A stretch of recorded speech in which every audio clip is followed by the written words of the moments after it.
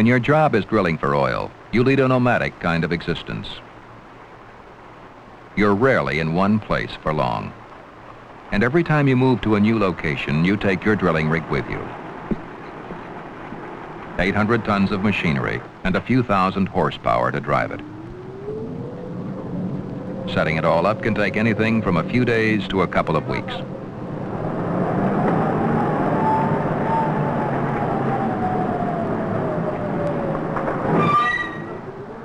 The choice of site for drilling an exploration well isn't ours. It's made by the geologist and geophysicist from their knowledge of the rocks that lie below, 10,000 feet or more. A classic choice would be over a dome-shaped fold in the rock layers, revealed by seismic survey. But in this business, a choice is a gamble. The chance you're counting on is that oil and gas formed somewhere in the vicinity millions of years ago could have migrated into the dome through layers of permeable rock and have accumulated there, hemmed in by an impermeable layer above. Once there, they would have separated, the gas on top of the oil, with groundwater round the flanks, all of them at high pressure. That's what we hope has happened, but it could take 8 weeks or more to prove it.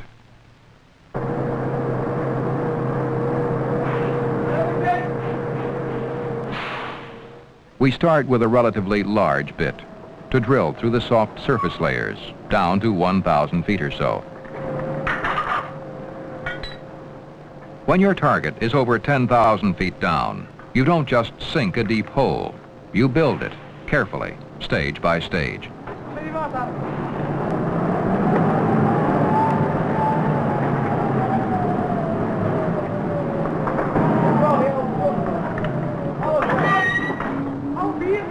The drill is driven from the surface, turned by a rotary table on the platform. The drill string suspended from the derrick. Down below, the teeth of the drilling bit break the rock into fragments. They'd soon choke the hole unless we had a way of flushing them out. What we use is a special drilling fluid, pumped down the drill pipe to cool the bit and carry the cuttings away, back to the surface.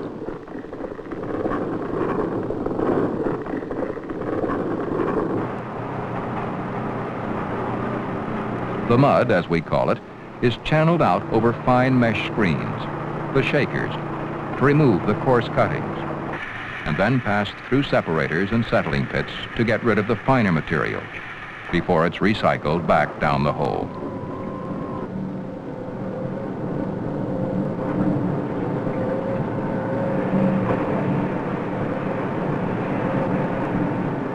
As long as the drill is turning, the mud must be kept circulating. But every 30 feet, drilling has to stop to add another section of pipe.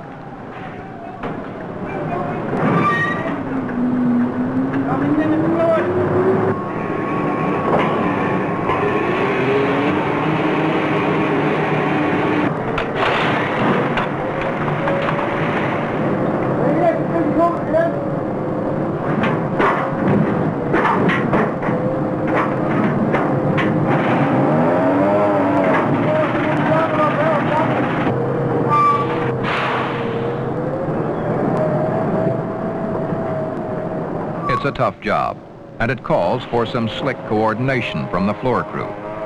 But they all get plenty of practice.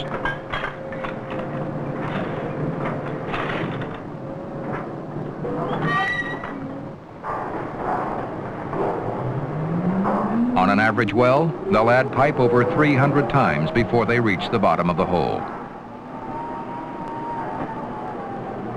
Everything's done to a schedule, supervised by the tool pusher. Nowadays, he doesn't push anything but the drilling program. He's responsible, among other things, for ordering supplies of materials as they're needed and making sure they arrive on time.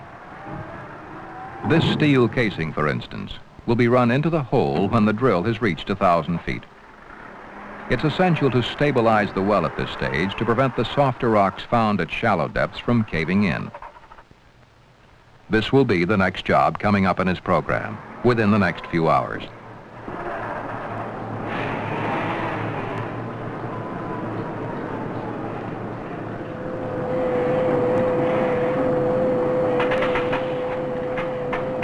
The casing, like drill pipe, is assembled section by section, and each of them weighs a ton or so.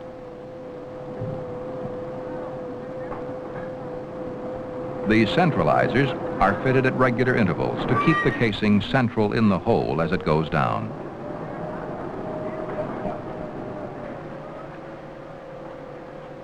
The casing is lowered in until it reaches a point just above the bottom of the hole. The next job is to cement it home.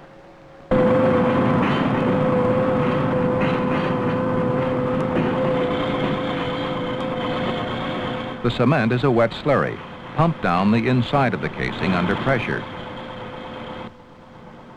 Downhole, it flows through the end of the casing and is circulated around the outside and back to the surface, displacing the drilling mud ahead of it. The cement is followed by drilling mud to the bottom of the casing.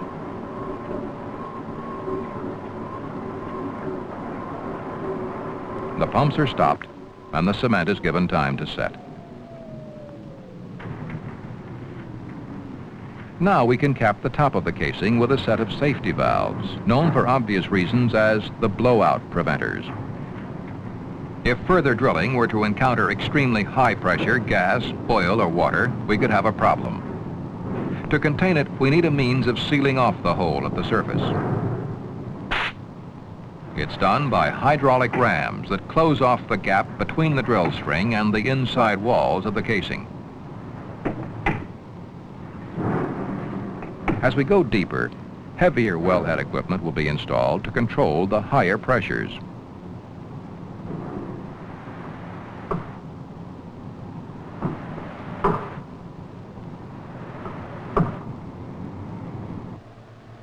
Once the blowout preventers are fitted, drilling can continue safely to greater depths. But what if we were drilling not on land, but way out at sea? Our rig might be on a floating platform, anchored 500 feet or more above the drill hole, but we'd still have to follow the same procedures.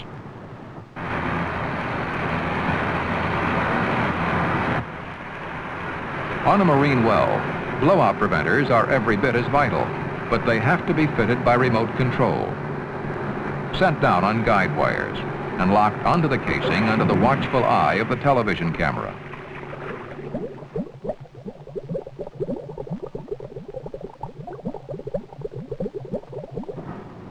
On top goes a marine riser, a conductor tube to connect the rig directly to the blowout preventers and the drill hole down below. This gives us the closed system we need for running pipe and circulating mud, just as if we were working on land.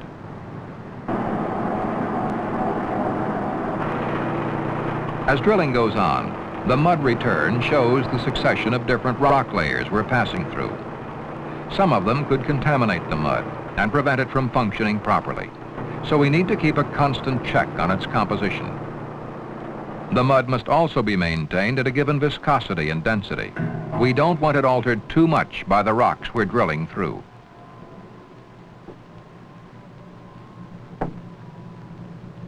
Frequent checks are also made for any changes in the chemical composition.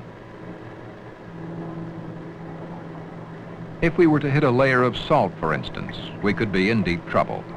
The mud would cease to do its job, causing the hole to collapse and prevent drilling.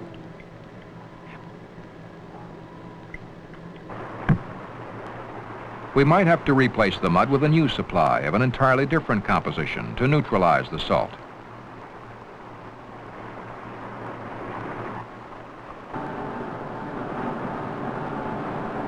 Up on the platform, an equally close eye is kept on the performance of the drill bit. Cutting through hard rock, its life is usually less than 12 hours. Loss of cutting power occurs when the bit becomes dull, and it makes a distinctive noise. Now it's time to pull the whole string, 90 feet at a time, and stack it in the derrick.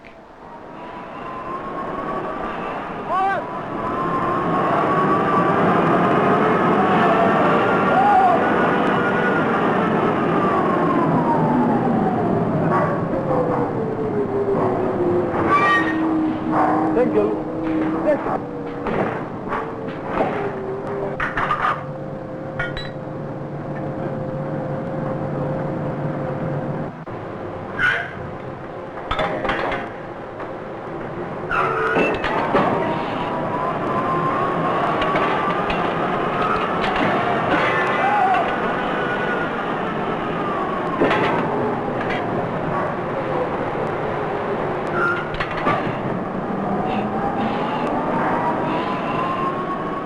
We can easily have 100 stands of pipe in the rack before we reach the bit. Maybe 4 hours to recover it, another 4 to run the new one in again. Changing a bit is time-consuming, but part of the normal program. But drilling can sometimes encounter problems that are unpredictable. Conditions downhole might suddenly change and affect the consistency of the mud.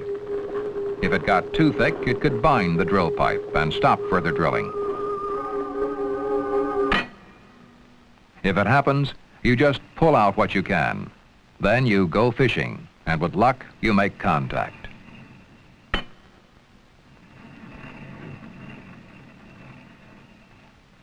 But if the hole itself collapses, you abandon the jammed-in section and recover the rest by breaking the pipe.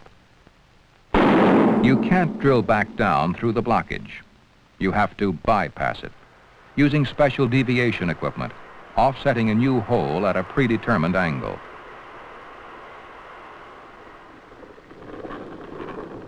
Mechanical troubles don't happen all that often, but on every well, you have to be prepared for hazards of another kind that may lie buried in the rocks below. A sudden increase in mud flow from the well. Stop drilling and close the blowout preventers.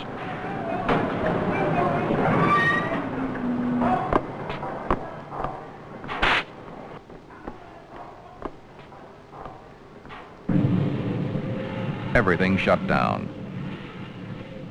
The pressures are measured, and the pumps are restarted slowly while the cause of the flow increase is identified.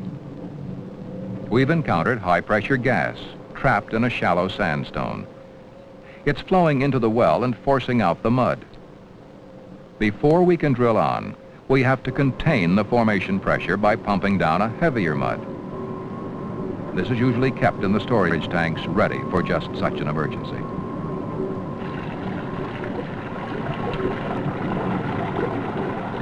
At 3,500 feet below, the gas is flowing into the hole. But as the new heavier mud begins to circulate, the pressure is gradually overcome and the flow stops.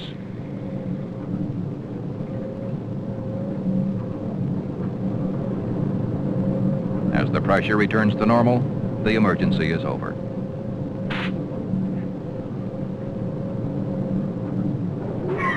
With the mud weight increased, we can now drill the rest of the gas zone. Then the hole can be lined with steel casing. Then with a smaller bit, on towards the target. Still a long way to go.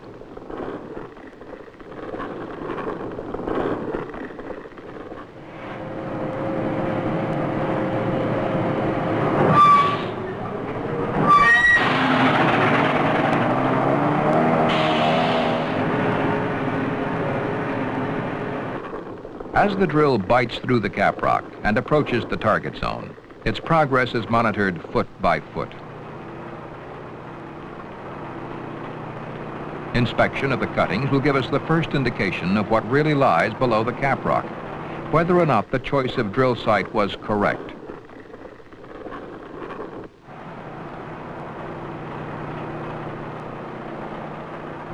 It's sandstone, all right. And it could contain oil. Under the microscope, the sample certainly looks promising. Coarse-grained sand with a definite dark stain. If it's oil, it'll glow yellow under ultraviolet light.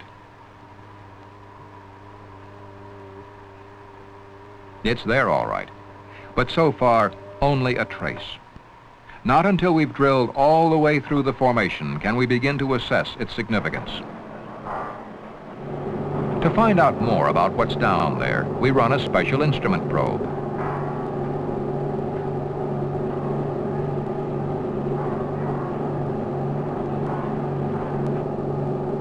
The probe contains devices which measure certain electrical, acoustical, and radioactive properties of the different rock layers and transmits them back to the surface where they are recorded.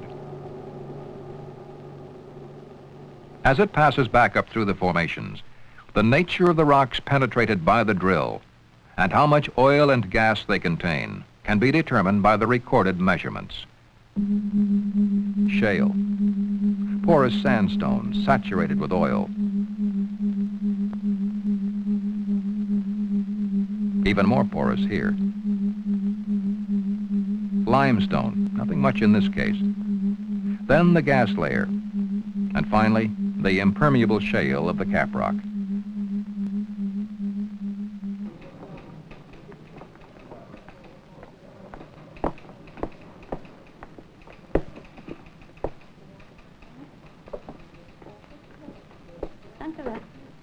We know there's oil and gas down there, but there's a lot to do yet before we've any idea of how much can be produced. It certainly looks promising, encouraging enough to justify a flow test. The hole has been cased right down to the bottom and cemented in. A flow tube is now run into the oil zone. To get at the oil, we have to perforate both the casing and the cement. We do it by firing a string of specially designed charges. The oil begins to flow as the pressure in the well is reduced.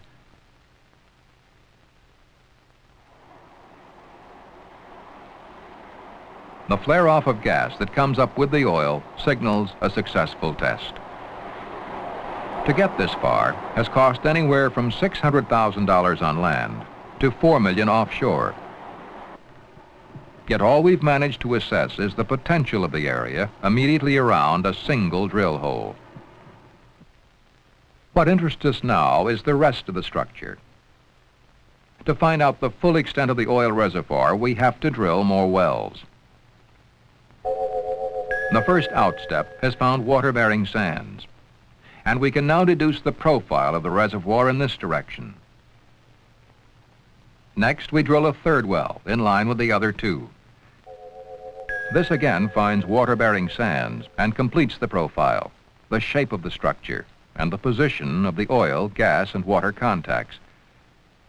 But the profile is still only a narrow band of information in one direction across the structure. To round out the picture, we now need to drill further outstep wells at right angles to the first three.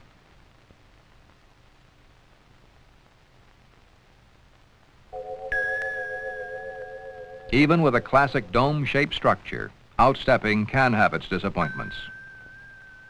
Nothing but water, and much lower down than expected. The rocks have slipped along a fault line, blocking off the reservoir. This is what's called a dry hole. But its information was vitally important. We've now probed the limits of the structure, and at last we have a three-dimensional impression of the reservoir. We can now begin to plan its further development. To bring the oil field into full production, further wells will be needed. These are drilled into the oil-bearing zone beyond the edge of the gas, so we get the maximum assistance from both gas and water pressures in driving the oil to the surface. As more and more oil is withdrawn, we can inject water back into the structure to maintain the pressure by drilling more wells outside the limits of the oil accumulation. An oil field may extend over an area the size of a town, with a network of pipelines for gathering the oil and maintaining pressures downhole. If the oil field were offshore, the whole installation, complete with treating facilities and pumps, would have to be concentrated into a very small area. To be economic offshore, drilling and producing facilities need to be located at a central point from a permanent platform. The oil reservoir is then developed to the same pattern as on land, by using the technique of deviation drilling. New oil reserves are much harder to find nowadays, but when they are, it's most often in locations that are very difficult to develop. But wherever they exist, and however complex the development becomes, it is our job to reach them, using every human and environmental safeguard possible. Then, to recover as much as we can for as long as we can.